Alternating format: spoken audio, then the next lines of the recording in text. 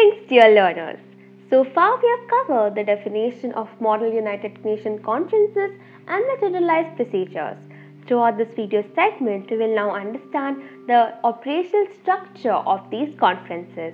We will now start by understanding the internal framework of a conference through their committees and establish various actors in this committee setting. Now let's talk about the internal framework. Model UN Conference, just like the United Nations Organization, is a blanket term referring to the entirety of its various subsidiaries. In reality, both the United Nations and Model UN conferences do not operate as a single entity and are subdivided into various committees and organs that perform all its functions and responsibilities. For the United Nations, these committees are firstly the General Assembly, which has its own 6 subsidiary organs of THISEC, ECOFIC, SOCUM, and SPECPOL, Administrative and Budgetary Committee, along with the Legal Committee.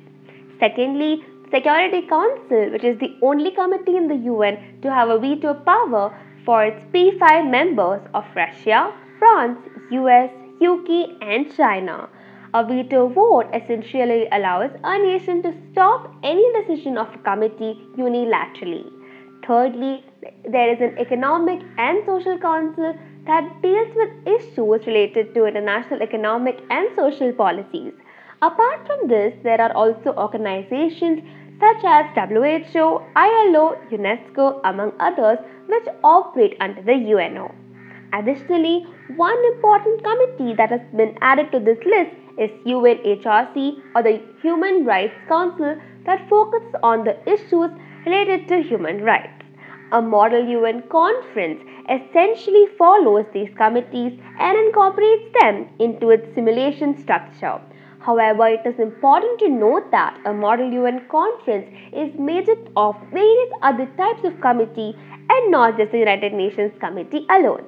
A model UN setting primarily has all the UN committees, namely the UNGA and subsidiaries UNSC, UN ECOSOC, UNHRC, among others. Secondly, a model UN conference has all the committees simulating international organizations such as the NATO, the European Union, and the ASEAN, among others. Thirdly, MUNs also organize committees that stimulate national organizations or parliaments such as the US Senate, Lok Sabha, or the Duma. Among these committees, each committee can proceed in one out of 3 ways. Way 1 is a regular procedure where an agenda is allotted to each committee and is discussed and debated by participants throughout the conference, and in the end, the committee, according to this mandate, arrives at a set of solutions and suggestions. Way 2 is a historical simulation where a committee follows a slightly different procedure. In this, the agenda of a committee is not contemplated general topic but a key historical event. This committee, through its discussion, tries to unfold the historical event in real time and tries to bring up new solution or conclusion to the event. Each historical committee follows a freeze date in relation to the new event. No information or events following this freeze date are applicable to the committee, and the delegates are not allowed to make the decision in this historical simulation. An example of this can be the Second Gulf War with a freeze date of 20 March 2003. Here, the delegates will base all their arguments on the information before 20 March 2003 and try to either prevent this conflict or decide a new military strategy with an aim to prevent the mistakes that were committed in the real world during this operation. Except for the agenda part and the freeze date, the rest of a historical simulation committee proceeds in a similar manner as a regular committee, arriving at a set of final solutions and suggestions to address the issue at hand. Way 3 is a crisis procedure, where the participant discusses not a static topic as the previous 2 ways, but an active topic. In this way, a generalized agenda is given to the participants before the committee session. After the committee process begins, the committee is introduced to multiple crises that a participant are required to solve through either joint action or through individual moves. These crises act as an update to the overall agenda that developed on the primary agenda of the committee and those updates before them. As a response to these crises, committees allow participants to draft directives, which are actions that individual delegates or a group of delegates are willing to take, which are submitted to the moderators. The moderators verify the feasibility of action and passes the directive if they feel it is relevant and realistic. If not, the directives are rejected. The entire committee can also come together to pass a single directive as well, but in this case, the document will be put into a vote. It's important to note that the crisis updates in these committees are fictional situations that are inspired by true events of real time. These committees primarily aim to enhance the participants' thinking on the feet, problem solving capacities, where the participants are expected to make compromise, deals, and negotiation to solve different problems while simultaneously anticipating possible backlash from their directives. It is important to note that these three ways are often mixed and matched by conferences where a crisis committee can have a historical agenda with a free state, or a regular committee can have a crisis situation aimed at giving direction for the committee proceedings.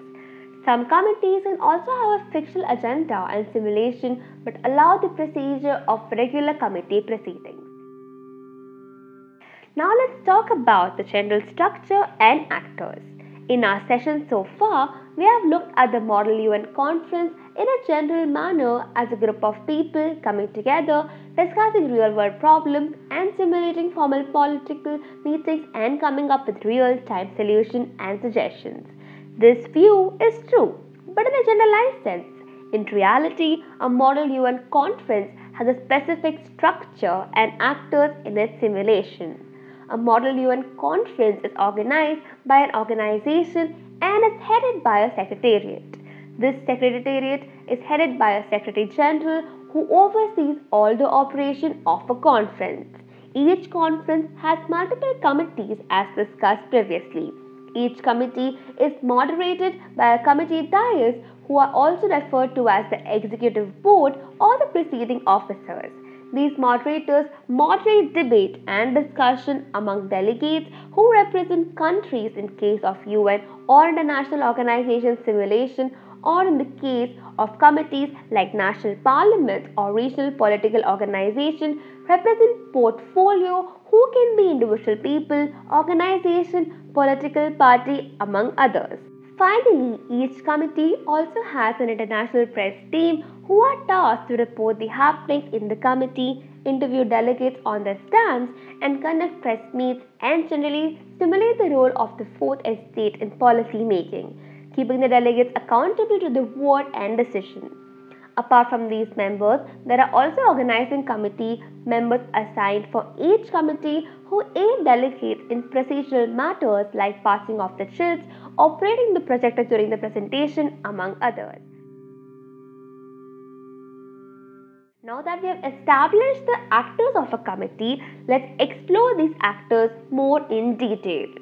So, a Model United Nations Conference is a big-scale academic event or a competition that is backed up by an academic organization. These academic organizations are either a student organization or a non-governmental organization, a school or a college which establishes the goals, the scale and scope of the conference and help in advertising, organizing and certification processes of the conference. The organization also selects and appoints a Secretariat and a Secretary General who heads the Secretariat. The Secretariat has a few important roles and responsibilities which are divided among its selected members. The Secretariat has a social media team which takes care of promotion and advertising aspects of the conference. Secondly, they have a finance team that focuses on allocation of money to the advertising team, collecting delegate fee, providing dais remuneration, and delegate cash rewards. Thirdly, they have an administrative team that takes care of delegates, registration, grievance handling, and overall registration of the committee dais and international press members. The Secretary General, who is generally an experienced Model UN participant, heads these teams and coordinates these operations before and during and after the conference. The Secretary General is also an actively involved participant in selection and interviewing process of committee dais and allows each selected applicant their role and committees depending on the conference expectation and needs. The committee dais is made up of 3 members: the chairperson or the president, the vice chairperson or the vice president, and a rapporteur. The chairperson primarily helps moderate the committee debate and reviews and grades delegates' performance through a pre-established rubric. This rubric is again determined by the conference procedure and its goals. The vice chairperson primarily works with the chairperson in moderating the debate, recognizing speakers, motion points, and yields. The rapporteur is responsible for the documentation of delegate statement and stances, examining the chits and keeping time for the speeches. However, many conferences choose to have only one chairperson and vice chairperson depending upon the committee's strength.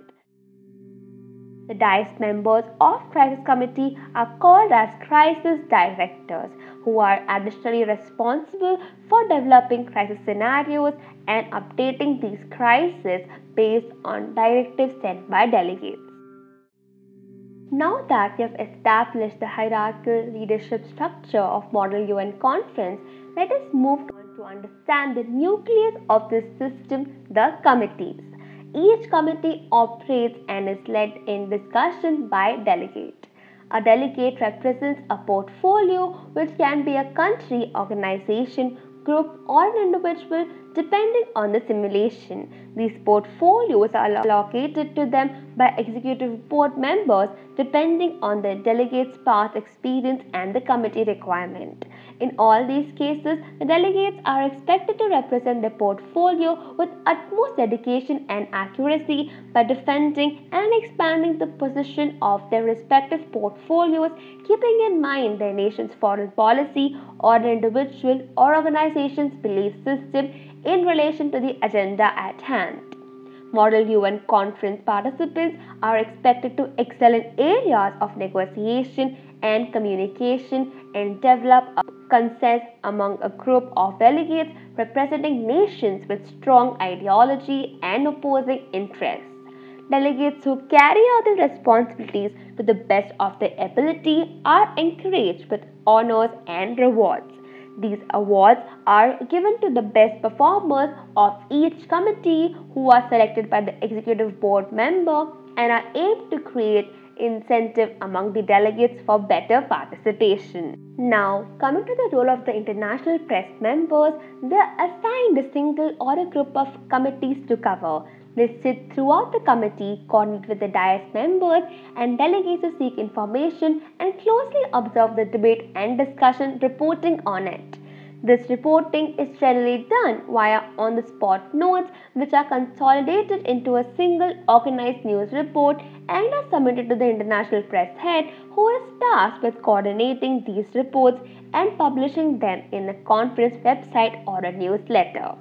The IP members simulate the role played by the news media in the real world, which is regarded as the fourth estate of the state, keeping the representatives, who in this case are delegates, responsible and accountable for their words, statements, decisions, and actions.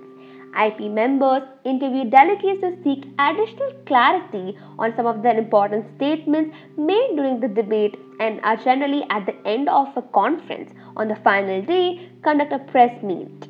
In this press meet, delegates are questioned directly on their more controversial statements and discussion by a panel of IP members that is headed by an IP head. These questions during these press meets are focused on statements made by delegates in the conference and the reports made by the IP members in the committee. These actors of various committees get together and act in coordination with the actors of the conference in the systematic framework of the conference that results in a successful simulation of real-world political conference and in the end provides a great learning experience for the delegates. Now, let us summarize our learning in this segment.